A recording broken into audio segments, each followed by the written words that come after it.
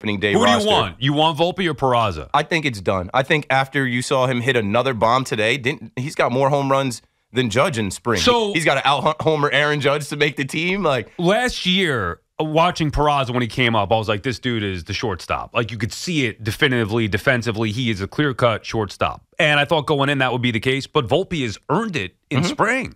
Well, I mean, you had to watch IKF last year.